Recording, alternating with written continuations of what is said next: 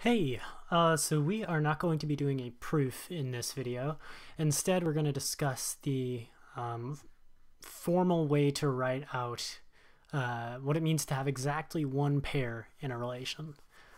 So this is going to actually be a two-component answer. First off, exactly one pair in a relation. So we know there must be an x and a y, or any other variable names you want to use, such that they are related, because we have exactly one, so we have to have at least one by definition. But we also need to, so this means at least one. But we also need to have no more than one. And what does that mean? That means for all, let's say A and B, if A is related to B, that implies that A equals X and B equals Y. And this means at most 1. And I'm gonna put that all together, and then we're gonna go over it again. So this whole thing is gonna look like this.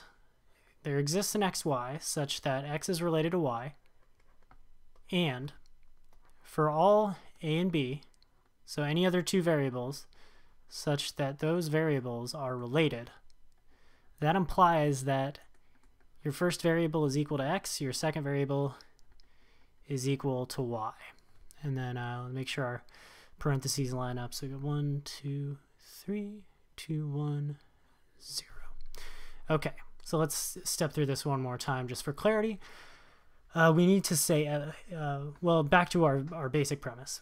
We want to show what it looks like to have exactly one pair in a relation. So we need to have, for starters, at least one pair, because if we have 0 pairs, we don't have exactly one pair. So there exists an XY such that X and Y are related. Now we need to show that we have at most one. And so this means that for all other elements that are related to one another, or all other variables, this is equal to X, this is equal to Y. So anything else you put in there, if they are related, that means that they are the same X and the same Y. And this is what it all kind of boils down to.